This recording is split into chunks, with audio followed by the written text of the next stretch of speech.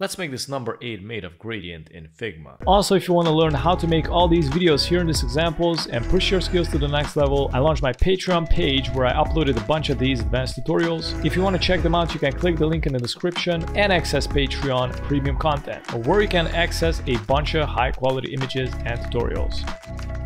Step 1, let's select the circle, press and hold Shift. I'm gonna remove the fill, click on the stroke and change up the color. I'm gonna go with gradient and I'm gonna increase the stroke.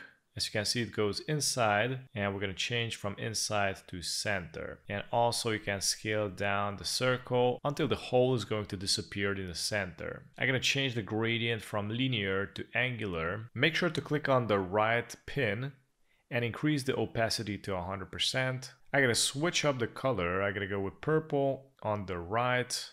And on the left, I'm gonna go with yellow. From here, I'm gonna create a new copy, press and hold Alt, drag it, press and hold Shift, rotate it into the opposite direction. And I'm gonna bring it right here. Select both, press and hold Shift, rotate it. And from here, I'm gonna go back to the gradient and I'm gonna create a new purple, press and hold Alt, drag this purple. And look at that, it's going to mold together.